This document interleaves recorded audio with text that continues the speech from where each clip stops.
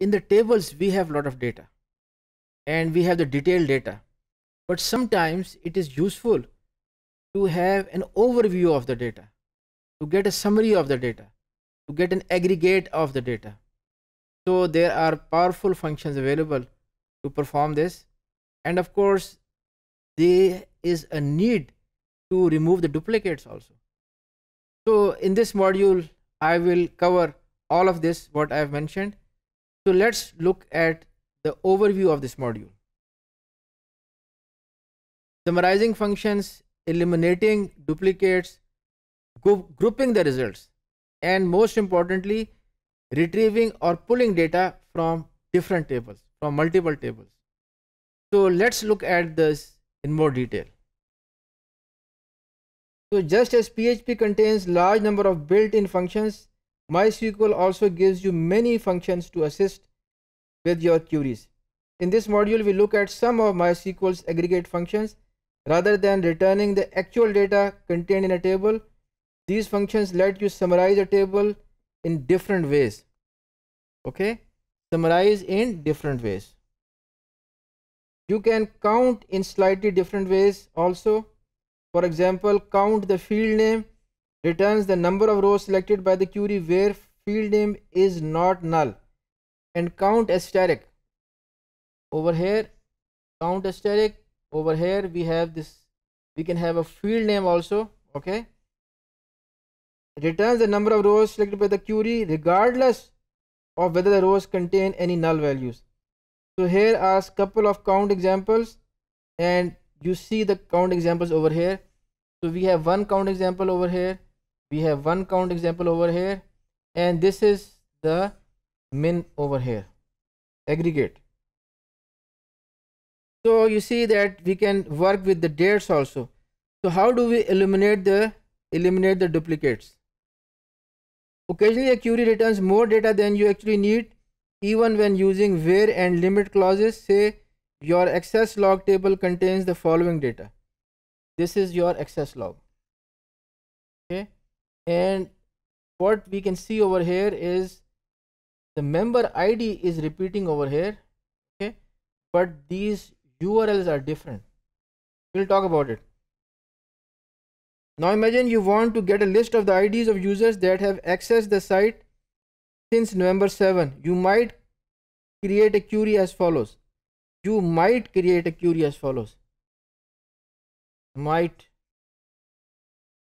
Now there's a problem over here. The value 3 appears twice in the result.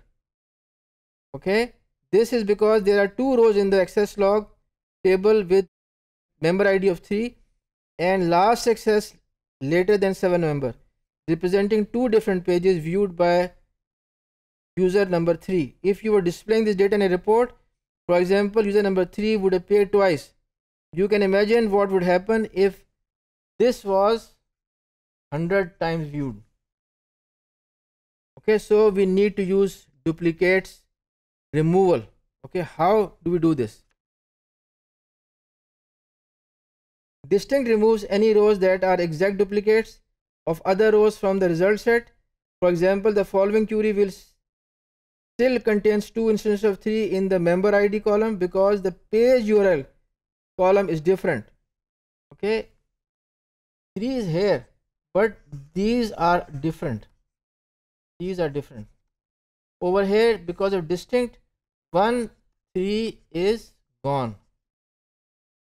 Okay, now how do we group the results? Very interesting. You have seen how to use functions such as count and sum to retrieve overall aggregate data from a table, such as how many female members are in the book club. What if you wanted to get more fine-grained information? For example, say you want to find out the number of different page URLs each member has viewed. You might try this. Query, but it is wrong. Why? It's not a good idea. All this query has given you is the total number of rows in the table. Instead, you need to group the page URL count by member ID. To do this, you add a group by clause, which is in this over here. Group by clause. This works. That's better. By combining the aggregate function count With the column to group by member ID, you can view statistics on per member basis. In this case, you can see that members 1 and 6 have each viewed one distinct page, whereas member 3 has visited two different pages. Member 3 has visited two different pages. Okay, so you can group by and order by in the same query. Alright, you can do this, and which is shown over here. Highest number of distinct pages you can see over here. See, so this is very powerful. And finally, pulling data from multiple tables. So far your queries have worked with one table at a time, right? However, real strength of a relational database that you can query multiple tables at once using a join.